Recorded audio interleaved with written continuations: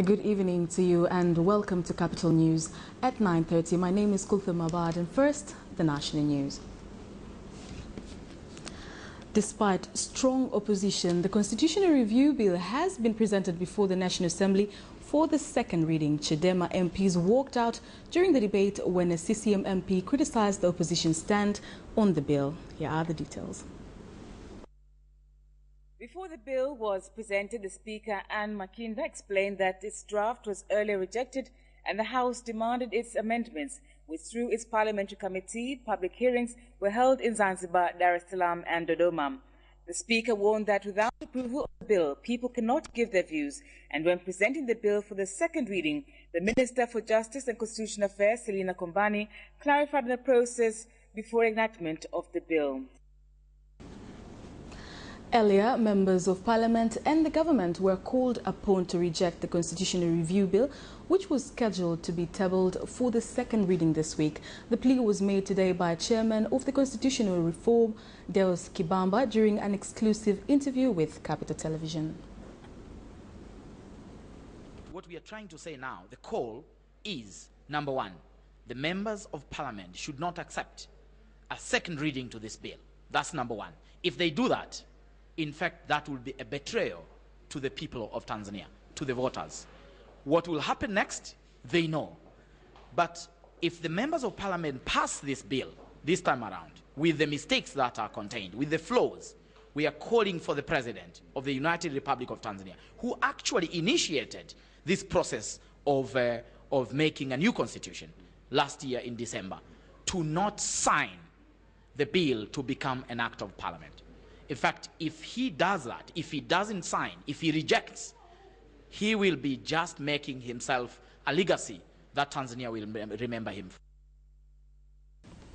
The Netherlands Farm Access Foundation has donated 300 million shillings to the Association of Private Health Facilities in Tanzania as part of its program to support private health facilities in the world to provide better services. Speaking after handing over quality awards to 4 private health facilities, Farm Access Foundation Program Director Nicole Speaker said despite a significant role in serving the society, private health centers and dispensaries are always forgotten.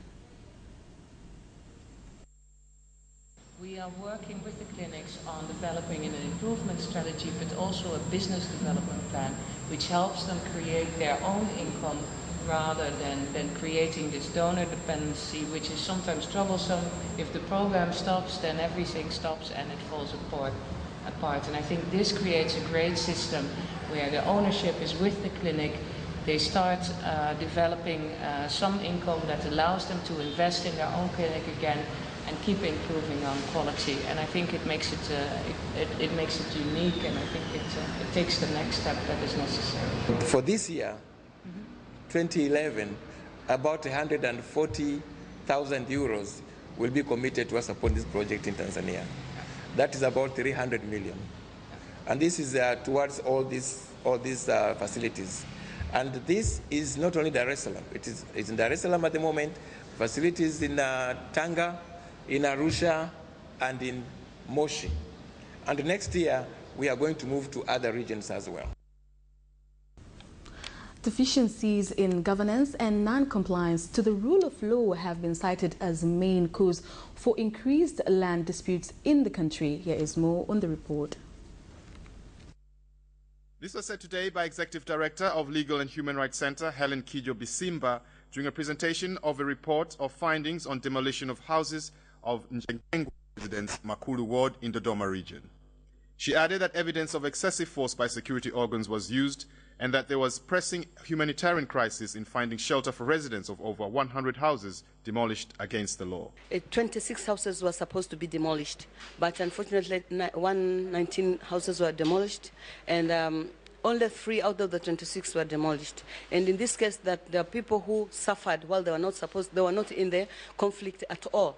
And also there was excessive use of force in the operation, where some people were live bullets were used by the police, and also there were people who were supposed to were not supposed to get this problem at all, but they've been, and some people are also arrested, and other people are sick in hospital because of all this operation.